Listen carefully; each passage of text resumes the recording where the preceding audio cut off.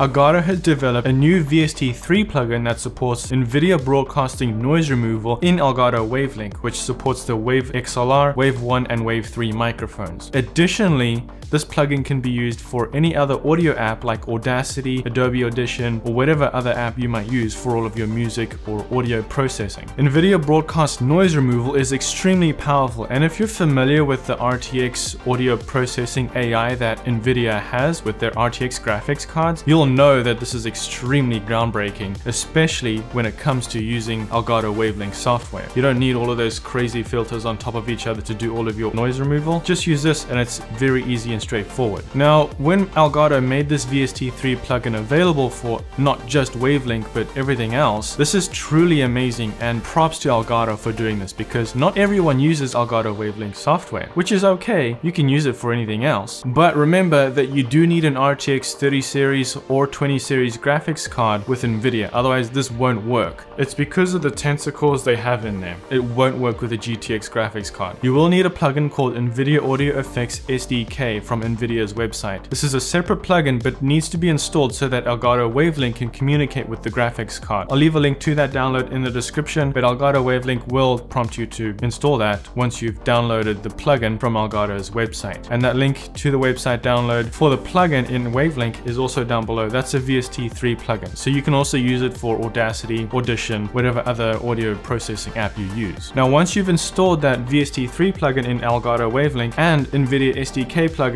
on their website, make sure to restart your PC so that everything will take effect. Now, I'm going to show you how to use NVIDIA Broadcast Noise Removal in Elgato Wave Link and how to use that VST3 plugin. I'm going to show you before and after results so you can see truly how powerful this is. But first, I'm going to assume that you have the rest of your stream set up. You know, your chat, your stream key, your commands. Have you done your alerts? Well, Visuals by Impulse gives you really cool overlays, alerts, and assets, including emotes for your live streams, so you can make your live streams look even better. Visuals by Impulse is not sponsoring this video. I like them that much, I'm just talking about them. And if you use the link down below, you get 5% off your order automatically applied to your checkout. So it's really nice. They also have some really awesome free ones. I used a bunch of their free assets from Visuals by Impulse. And if you use the link down below, it supports the channel, allows me to continue creating free content for you so that you can continue to increase the production value of your live streams and videos. Let's continue with the video. Okay, so now that you have the best alerts and overlays to increase the production value of your stream, I'm going to show you the before and after results of this NVIDIA Broadcast Noise Removal. If I type, you can hear that. Now if I turn it on, oh, that's so much nicer. Oh, that makes such a difference. That's really nice.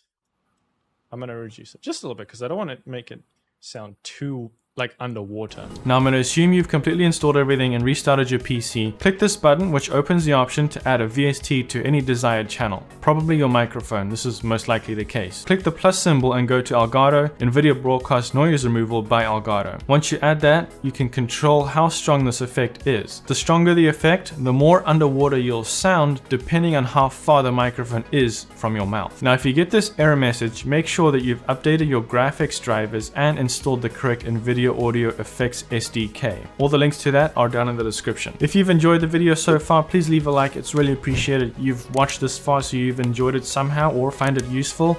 It's free and takes no effort. Don't forget, you can get really awesome alerts, overlays, and assets from VBI, and you can get 5% off with that link down below. Increase the production value of your stream. They've got free ones too, and they're really worth your time. Now, these updates with Elgato and NVIDIA are truly groundbreaking, and they have more. With Elgato's HD60X, it's now the first VRR capture card that supports G-Sync pass-through, which is absolutely amazing. Now the capture card will communicate with your graphics card and allow NVIDIA G-Sync pass-through to your monitor, so you don't get that screen tearing, jitters, and all that lag. Your G-Sync monitor is now compatible with the Elgato HD60X with VRR capabilities, so this is truly groundbreaking. I've also created a video that highlights the NVIDIA Broadcast technology in Camera Hub, so now you can turn your $169 Elgato face cam and look like it's a $800 DSLR with Encamlink 4K, which is truly amazing. Not exactly like it, but it comes very close and is the next best thing if that's the closest thing you can afford to a camera. Thanks so much for watching. Make something great. Oh, wait, I'm streaming. Whoops. I meant to record. No. I did it again, dude. No. I've done this before. Oh, my goodness.